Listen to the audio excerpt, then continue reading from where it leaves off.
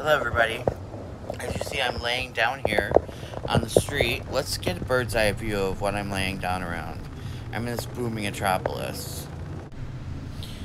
See the cars go by? I'm just laying here on the street currently, looking at the nightlife. It's 4:27 a.m., so there's not too much nightlife around me. Oh, there's another car. Bye, car. So, I was just thinking, let's get some better light here.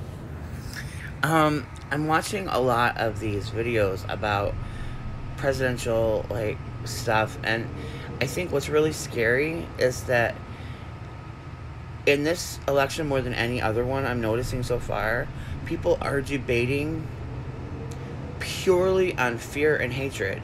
Not once have I seen either side talk about policies or improvements for the country, but basically bashing the other side.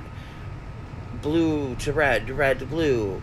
Of course, I'm not a Trump fan in the least bit, and I think he's doing the worst of it, but the other side isn't innocent either, and it's like, I'm really going to be curious to see when the presidential debates come up, if they actually debate about anything, or if they just shoot back and forth hate speech and paranoia and fake stuff just to strike fear into people, to get them to simply try and vote for someone out of pure fear.